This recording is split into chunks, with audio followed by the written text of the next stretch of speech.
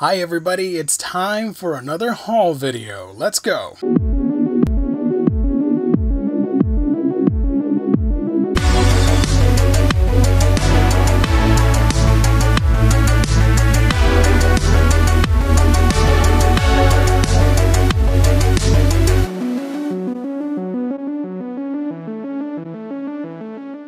Welcome back, guys, to another installment of A Week in Geekdom. First of all, I want to apologize somewhat for taking an unexpected weekly hiatus that tends to happen at least once every 2 months or so.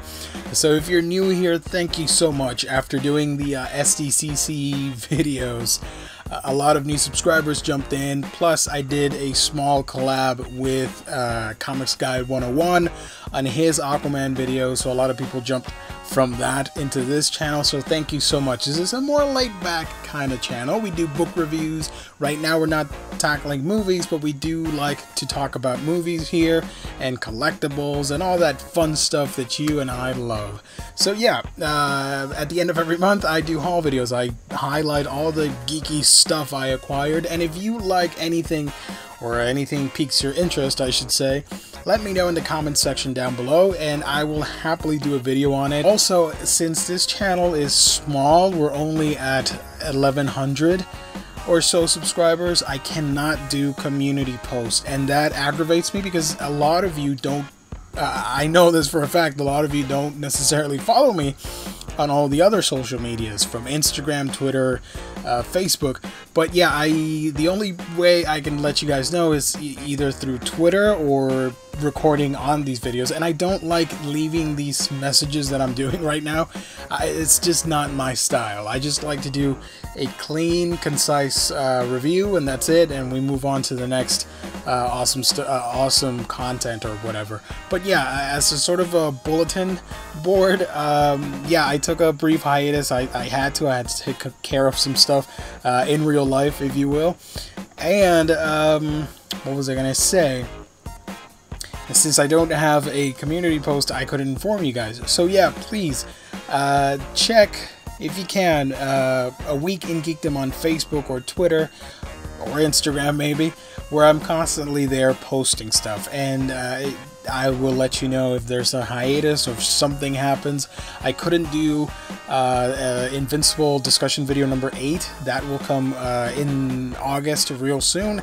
We're here now doing the haul, and I've wasted precious time not talking about the nerdy items that were required. So yeah, we're gonna do trades, manga, figures, and some Blu-rays. So let's start with manga, as I typically do. I did get My Hero Academia Vigilantes Volume 1. I am very much looking forward to reading this spin-off because the main series of My Hero Academia is pretty freaking fantastic. I love this series very much, so I'm really looking forward to reading what this is all about. The Ancient Magus Bride, Volume 5, Volume 6. And Volume 6 comes with a limited edition or a special edition, like a special booklet. I didn't know about it. Apparently it was like the first printing that got it. So yeah, you get this special booklet, which is sort of like a extra manga chapter. And yeah, that's pretty cool. I love me some Ancient Magus Bride. It's a beautiful series. I've done a review on the first volume if you want to check that out on this channel. Next up is a recommendation from the Otaku's Den. If you want to be a part of the Otaku's Den, a fantastic group on Facebook, you have to be a part of the Omnibus Collector community there, and once you're in there, you have access to the many subgroups. So one of the recommendations from the group is Goodnight Pun Pun, or Pun Pun, or however you want to say it. This is Volume 1. I've started reading it, and it's interesting. I cannot wait to talk about this more in depth, because I know a lot of people rave about this book, and it is pretty interesting. Also, for the Not Safe for Work quota, I got Prison School Volume 10. I know. Let's move on to trades while we're at it. I had to do it. My favorite DC superhero. This is Aquaman Rebirth Volume 5. The Crown Comes Down. I'm a little disappointed in this book, simply because it's only 4 issues. It's 3 issues and an annual. Come on, man. From the Hanna-Barbera universe, it is Jetsons, the complete series. This is 6 issues. I had already read the first one when it came out and decided to wait for the trade because it was pretty freaking interesting. Next up, I got, I think for like real cheap money, is The Amazing Spider-Man Brand New Day Volume 3. I did a trade with one of my best friends, and I sort of got rid of a bunch of Spider-Man stuff and decided to recollect the series in this complete collection format. We've got Thanos from Donny Cates. Thanos Wins. This, everybody talks very highly of this run, so I'm really itching to get started on that. Plus that cover, that back cover has me intrigued. Last month I did mention that I was missing this. It's Dark Knight's Metal the Resistance, so that effectively finishes my Dark Knights collecting. I got all 4, and it's a very weird way to collect it. I don't mind it, but it's funny that the main series is a deluxe hardcover.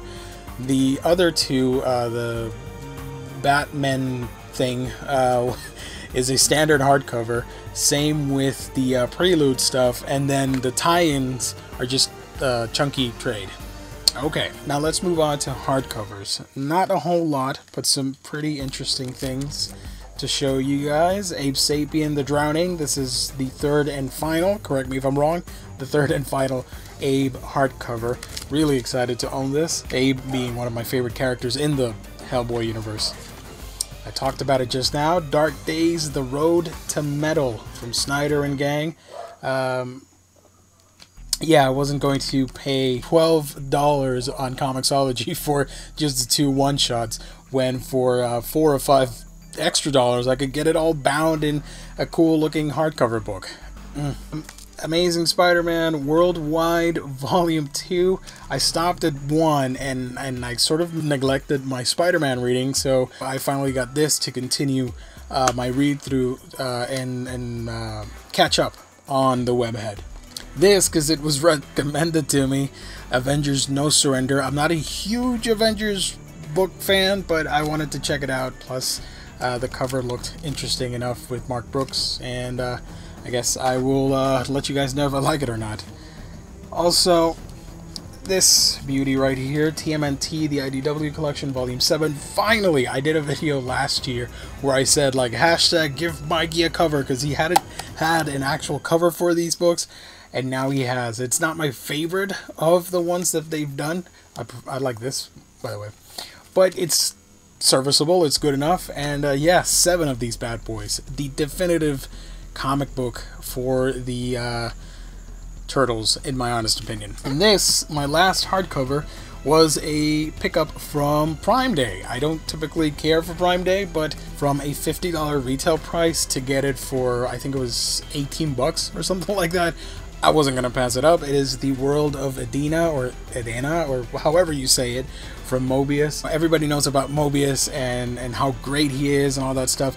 It isn't necessarily my cup of tea, but the story looked interesting enough, and the art in it is fantastic. So yeah, I will do a video on it eventually. So that's it for books. Now comes the really, really nerdy part. I did get for Prime Day as well, Rick and Morty Season 3. I think this was for like $9, which is what I would pay for this Season 3 Blu-ray only.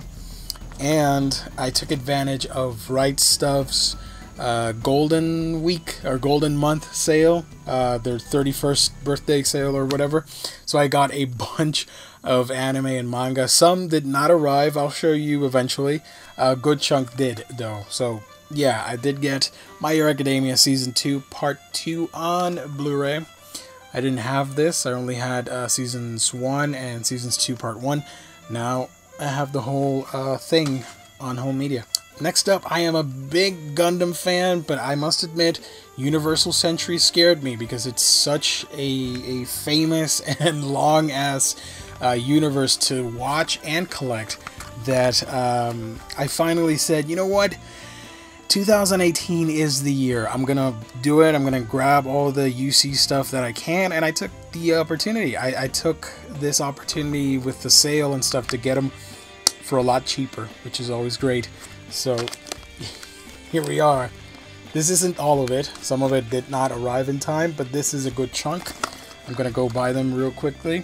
Got Mobile Suit Gundam movie trilogy because this is the stuff that I had seen a few episodes of, and I kind of didn't want to slog through the whole series again, so I just picked up the 3 movies that recap the OG Gundam series. Got Zeta Gundam Part 2, Char's Counterattack. Oh, you can't see that. There you go. We have this one, 0083, 8th MS Team. Mobile Suit Gundam The Origin. I know, there's 2 episodes missing. Hopefully, Nozomi and Right Stuff and all these guys and Sunrise, they put out those 2 remaining chapters on one single Blu-ray, because it's gonna suck if then they forget about this format and put out like a complete collection. Gundam Unicorn, the complete OVA thingamajig, and Mobile Suit Gundam Thunderbolt December Sky. I cannot wait to do videos on the Gundam series like I mentioned a couple of months ago. I'm really excited about that. And last but not... Oh, and by the way, you're paying so much money for these titles, for these Mobile Suit Gundam titles. The least you can do is give me some sort of slipcover or extra item, even if it's like an insert page, something. Don't just give me this, and when I open it, all I get is the disc and these stupid, what do you call this, survey cards. I don't care about the survey card, and if you're not going to give me anything inside, at least a nice looking insert, or excuse me, a nice looking sleeve, like, let me pull it up, like My Hero Academia, see? I would have been comfortable with this, not just 100 cases like this where it's just bare bones. I know there's like a limited edition, whatever, but these are already expensive enough, and to get them like this with just the disc on them, it's a little bit of a downer, especially if you're a collector, or if you're just a big movie fan and stuff like that. I wish the release would have been handled a little bit differently, in my honest opinion. Last but not least, toys or collectibles, whatever you want to call it. This was my very first year where I woke up at 3 in the morning with my friends over at the Omnibus group, and we hunted down online pops for the whole summer convention, pop exclusives and all that, and I was able to get 3 of the ones that I wanted. Here we have Gus in pajamas from Saga. It's flocked and exclusive. And from GameStop, that was Hot Topic, by the way. From GameStop, I did get Red Hood, Jason Todd himself. I also I gotta give a big shout out to my friend Josh for helping me get Captain Caveman from Hanna-Barbera, but that hasn't arrived yet, but I'll show it eventually. So thank you, Josh. I owe you one. That's it for this month's haul. I hope it was entertaining.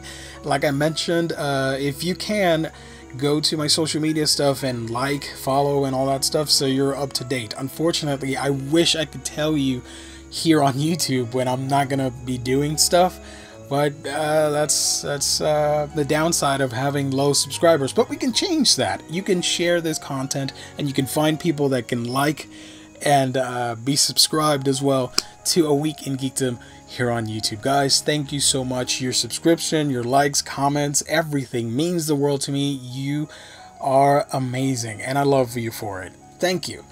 I will catch all of you on our next episode.